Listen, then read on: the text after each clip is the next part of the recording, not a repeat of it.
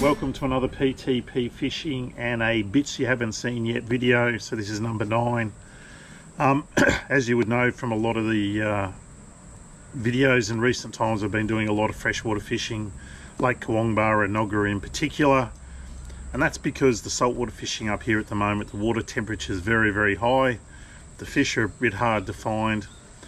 It's not that I haven't tried. I have been out a few times and have had very little success, certainly not enough to put a video together. So the opportunity for me is to put a video like this one together. I'm starting at the Logan River as usual. I'm with Aaron, trying to find some of these saltwater fish for you, and then we'll go from there. Welcome to another PTP Fishing. So check this fella here out. So I'm with Aaron at the Logan River, and it's been a little bit slow. We've got a big run-in tide, so Aaron's just picked this fish up. We're going to let it go.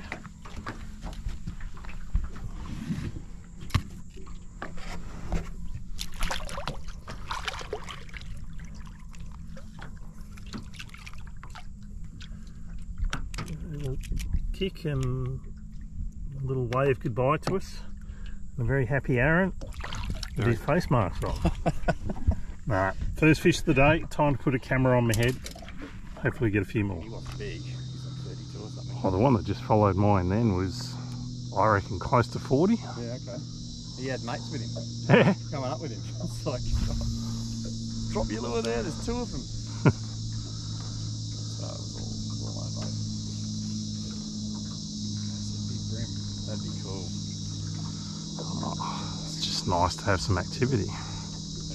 But you'd think flats like this, on the big tides, yeah, that's when they come into their own. Yeah. Oh, gotcha. Oh. Bit of head shaking, right? Yeah, that's a flathead fish. Oh no, it's a brim, look at that. Big brim. Awesome. That's the one? Oh, I don't think it's the one that I saw before, but... Nice. Come on. I most probably will actually, but oh, come here. I should be able to do it myself, I think.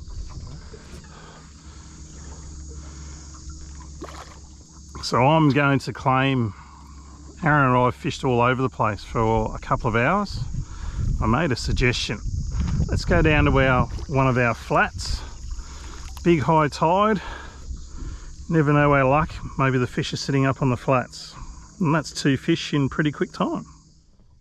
So g'day folks, welcome to another PTP Fishing, and as you just saw, Aaron caught himself a beautiful 58 centimetre flathead. He and I are at the Logan River. I have to say, how good is it to be back in the salt water? So it's been a little while, certainly since I've been back from South Australia. I haven't, I've been out chasing the bass as you've seen, and there's a little brim that I've just caught. Not a monster, but it's nice to get the, what do they call it? The whatever off the back. But anyway, I've caught a fish. We're having fun. The jokes are starting to come across as well. So we're taking the piss out of each other. Welcome to another PTP Fishing from the Logan River. Let's see if we can get a few more. So just on 30 centimetre brim, nice way to start. See you later. All right, feels nice to be on the board. Broken the duck, whatever you want to call it.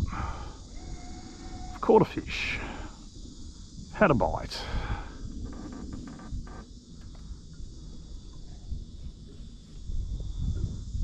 I want one of those big flathead. Yeah. Yep, no worries. Yeah.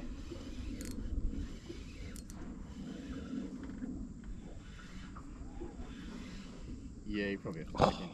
Yeah. Yeah, cool. Alright, no worries. Okay, see ya. Bye.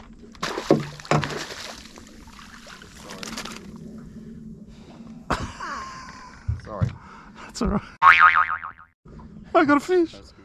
Alright, back filming. Sorry I was a little bit quiet for that last fish, but Aaron was on the phone and I didn't want to get too excited.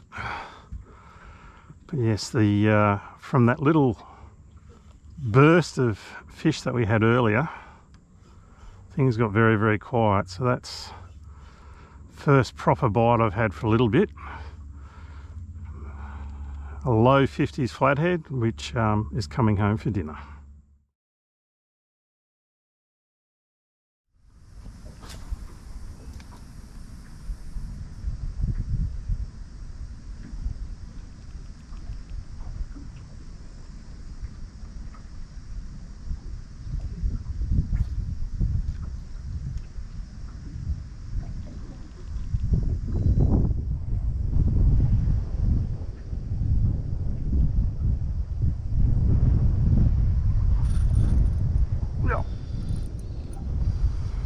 Got something.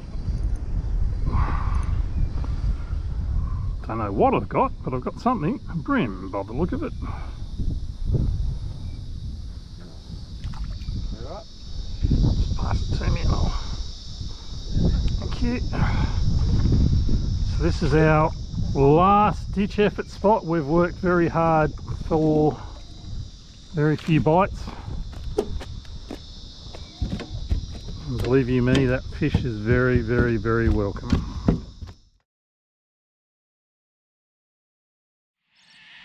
So g'day folks, welcome to another PTP Fishing, and I am at Enoggera Reservoir once again. Pretty hard to go past here at the moment, as you would have seen from the last few videos. The fishing is well and truly on the improve.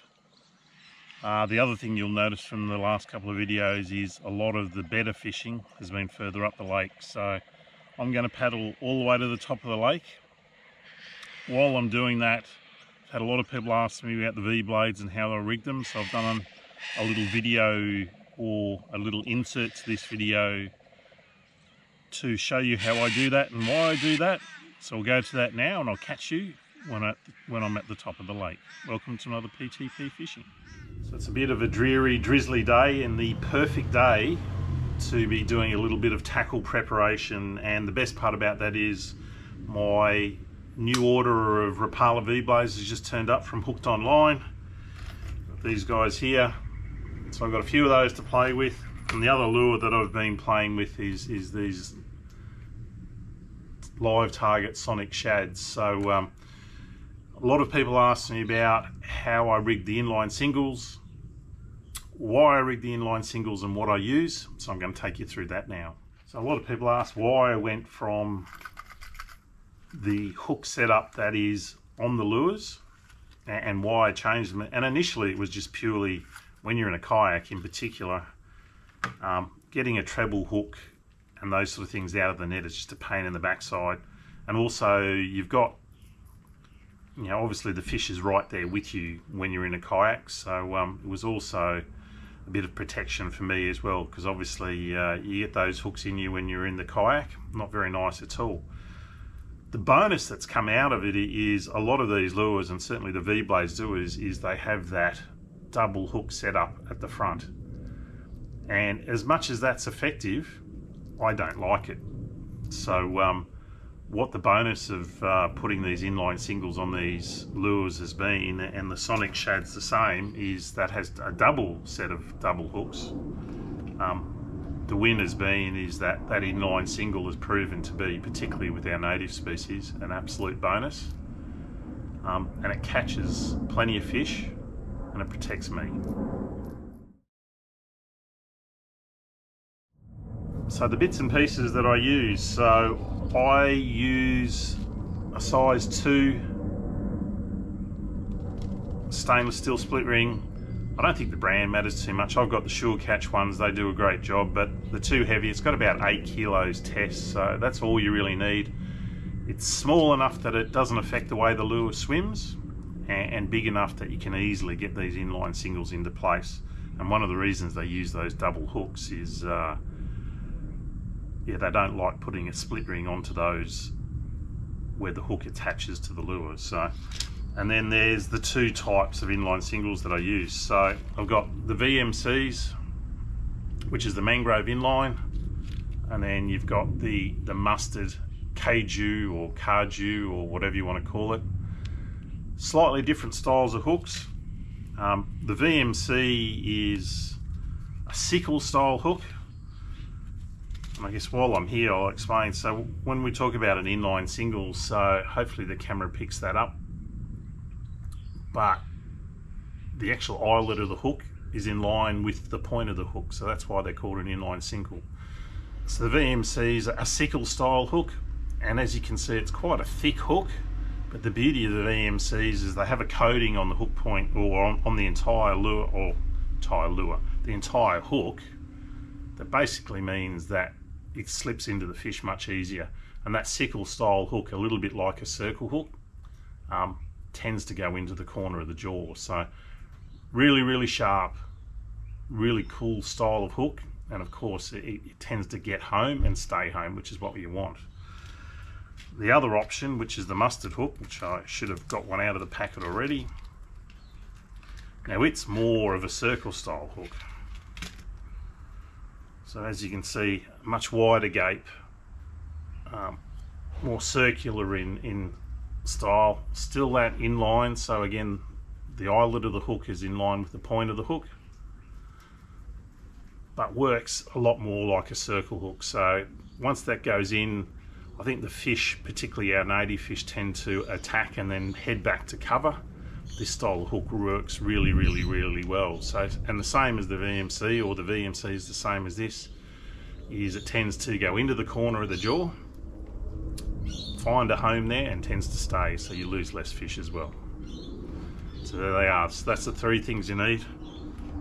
Obviously a good pair of split ring pliers helps as well. So I won't bore you too much with it, but basically now it's a matter of taking that treble hook off the back of the lure, that double hook off the front, putting a split ring on there, and then we put the inline singles in place. So once I've removed those, I'll come back to you.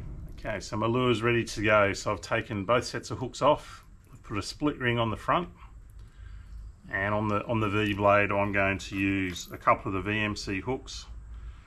And the idea is I want to run them so they're in a weedless setup. So ultimately I want, if that's the front of the lure here, I want the hook to sit that way, so with the hook point facing up, and that way when I do throw next to those lily pads and all of those things, it fishes as weedless as I possibly can make it. The other thing that I'm using is I'm using a size 4 hook on the front hook, and a slightly smaller size 6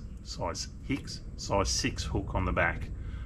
The front hook, as I say in a lot of my videos, is the most important hook. That's the one where you tend to get most fish on. So I want it to be a little bit bigger, to have a slightly wider gape, giving me more chance of hooking those fish. So there you go. That's the end result. So that's a 5cm V-Blade set up with the VMC mangrove inline singles. As you can see, rigged as weedless as I can make it. If you were going to use the mustard inline singles,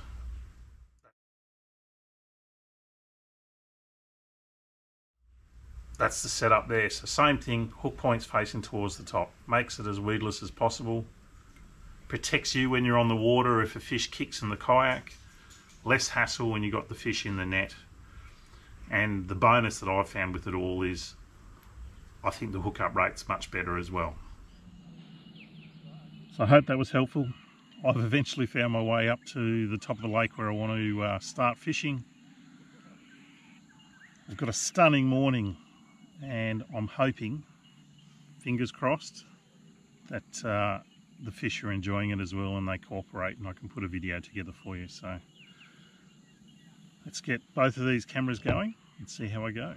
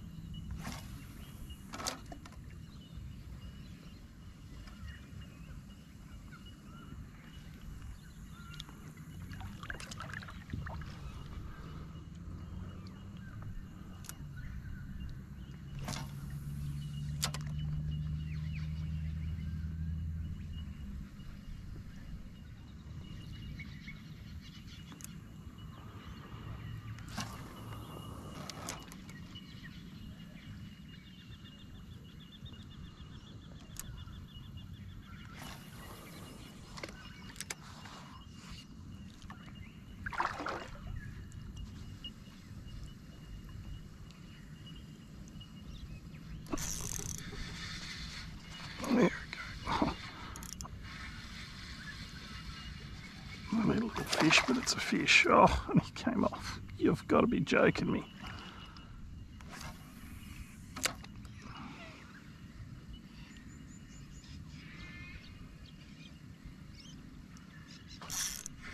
Oh, there we go. There's the second bite. Again, not a very big fish, I don't think. Oh, he's...